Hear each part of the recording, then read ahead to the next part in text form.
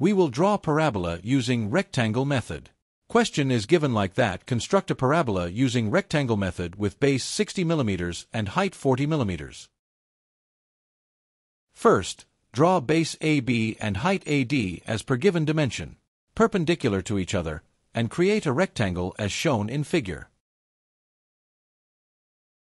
Now divide the rectangle in 2 equal parts. Then divide AO in multiple equal parts. Give point name 1, 2, 3. Similarly divide AD with same numbers of equal parts, and give names. Now join V1, V2, V3. Now draw a vertical perpendicular line from point 1 and extend up to line V1. Same for 2, 3. Now connect all intersecting points using a French curve. So we got half of the parabola.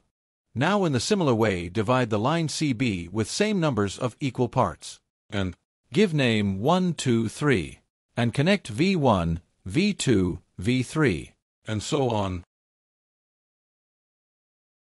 In this way, another half of the parabola will be completed.